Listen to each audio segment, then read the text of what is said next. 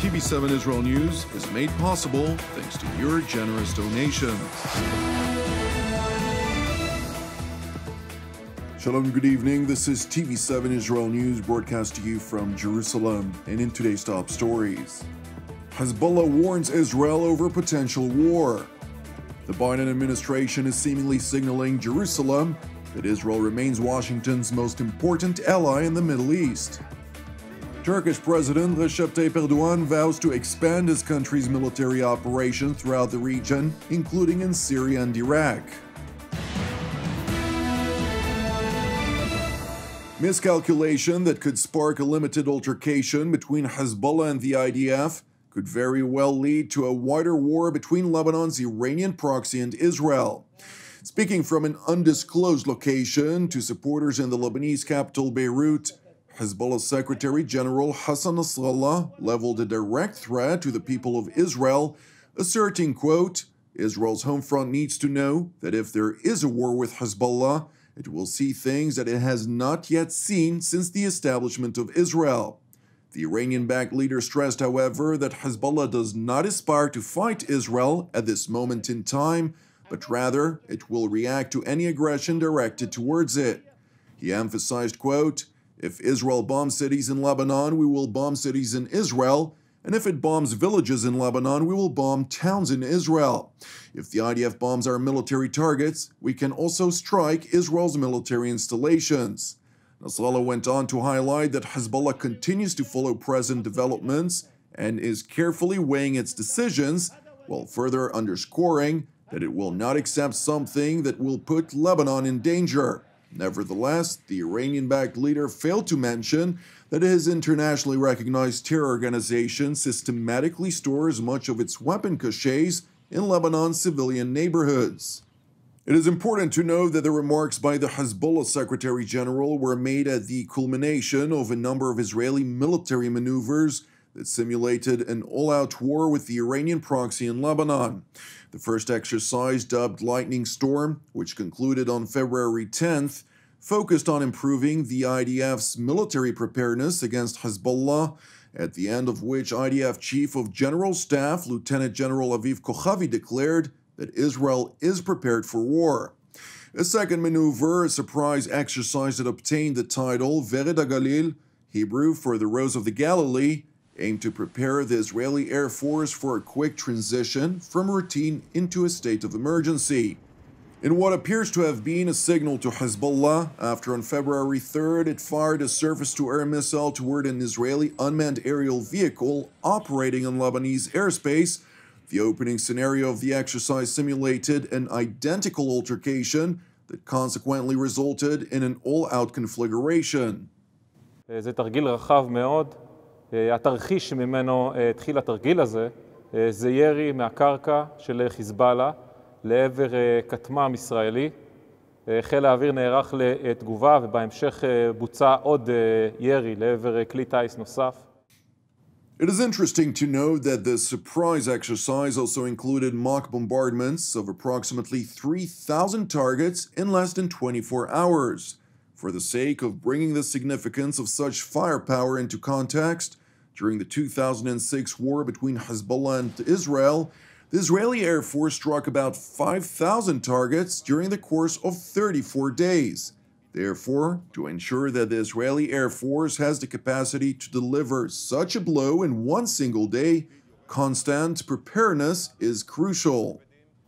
אנחנו מבינים שבסיטואציה הנוכחית בזירה הצפונית זה משהו זה כלי או שריר שאנחנו מאוד נרצה לחזק אותו.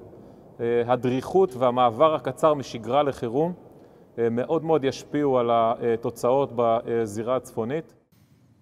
Turning to the United States, where the Biden administration is seemingly signaling to Jerusalem that Israel will remain Washington's most important ally in the Middle East, at a time when the United States has evidently altered its priorities on the global stage, shifting its attention eastward to contend with great power competition vis-à-vis China. Israel is, of course, an ally. Israel is a country where we have an important strategic security relationship, and our team is fully engaged, not at the head of state level quite yet, but very soon. But our team is fully engaged, having constant conversations at many levels with the Israelis. In contrast to Israel, the United States is recalibrating its relationship with Saudi Arabia. You know, we've made clear from the beginning that we're going to recalibrate our relationship with Saudi Arabia. But I'll also say that, you know, we have Saudi Arabia is in a position where they are defending themselves from threats from the region. You know, they have critical self-defense needs, and we will continue to work with them on those, even as we make clear areas where we have disagreements and where we have concerns. And that's certainly a shift from the approach of the prior administration. The White House press secretary went on to voice Washington's outrage over the attack against the U.S.-led coalition forces in Iraq earlier this week, further asserting that the United States reserves the right to respond in the time and the manner of its choosing.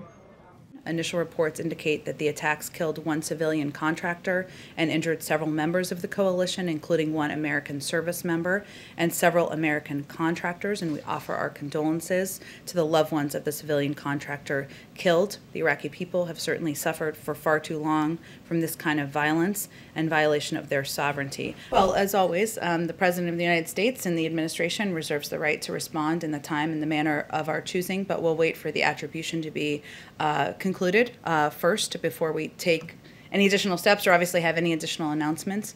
I will convey to you that obviously diplomacy is a priority with this administration and something that is front and center to our engagement with our global partners around the world. And certainly these calls are evidence of that, but that will always be a part of our strategy as well.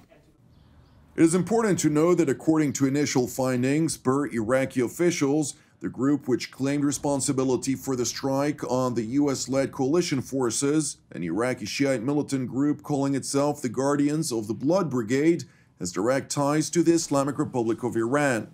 Nevertheless, the Ayatollah regime in Tehran has naturally denied any involvement in the attack.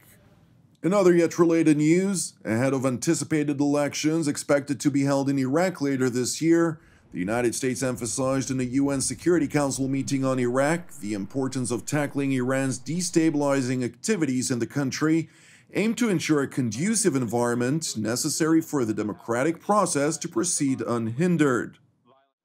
A conducive environment means that we must address Iran-backed militias and Iran's destabilizing activities in Iraq, as well as the remaining ISIS elements. These groups undermine the public's trust in the government and in the October 2021 elections. They are killing Iraqi citizens and depriving Iraq of much-needed economic relief and foreign investment. No one is immune. Head of the United Nations Assistance Mission for Iraq joined the American call by highlighting that strengthening safety and security is as much about addressing the root causes of extremism in Iraq as it is about the immediate ability to respond to threats on the ground. She went on to urge Iraq's leadership to provide political parties and candidates a free and safe environment. Now, for credible elections to take place, it is imperative that parties and candidates operate in a free and safe environment. The same goes for members of the media. In this regard, recent incidents are highly troubling, to say the least. And with this in mind, I call on all parties, stakeholders and authorities to come together and to agree on a code of conduct and to allow all Iraqi candidates to operate freely, irrespective of ethnicity, gender, language, religion, belief or background. Turning to the Turkish city of Trabzon, where President Recep Tayyip Erdogan vowed to expand his country's military operations throughout the region, including in Syria and Iraq, after 13 Turkish citizens were executed brutally by the Kurdish PKK organization earlier this week. And while the United States and European countries released statements of condemnation over the referred to executions in solidarity with Turkey, President Erdogan voiced outrage over what he said was a so-called deafening silence from the West. tüm dünyanın ayağa kalkacağı 13 masumun infazı hadisesinde gelen birkaç cılız ses dışında Türkiye'nin yanında kimseyi göremedik. Ey Batı, neredesiniz? Niye sesiniz çıkmıyor? Neden sustunuz? Sizde böyle bir şey olduğu zaman yaygaralarınızdan geçilmiyordu. Sesiniz çıksa da çıkmasa da biz görevimizi biliyoruz. Bu teröristlere Allah'ın izniyle bu ülkede fırsat vermeyeceğiz. The Turkish leader went on to emphasize Ankara's intention to maintain its presence in areas which it occupied to secure its homeland from foreign attacks, while further expanding to regions that have not yet been secured. Bir daha benzer saldırılara uğramamak için de güvenli hale getirdiğimiz yerlerde ne kadar gerekiyorsa o kadar kalacağız. Bir süredir yürüttüğümüz ve önemli mesafe aldığımız harekatlarımızı önümüzdeki dönemde tehditlerin hala yoğun olduğu bölgelere doğru genişleteceğiz. Thank you for watching us. As part of TV7's prayer initiative, I would like to encourage you today to join myself and the team here in Jerusalem to lift up Iraq in prayer for its salvation and peace, alongside prayers for our persecuted brothers and sisters around the world, in addition to our ongoing prayers, of course, for the peace of Jerusalem, the salvation of Israel, and for all those who are impacted by the corona contagion and its numerous ramifications worldwide. I'm Jonathan Hassan, wishing you an Erev Tov U'Mevorach, and we will see you again tomorrow at the same time.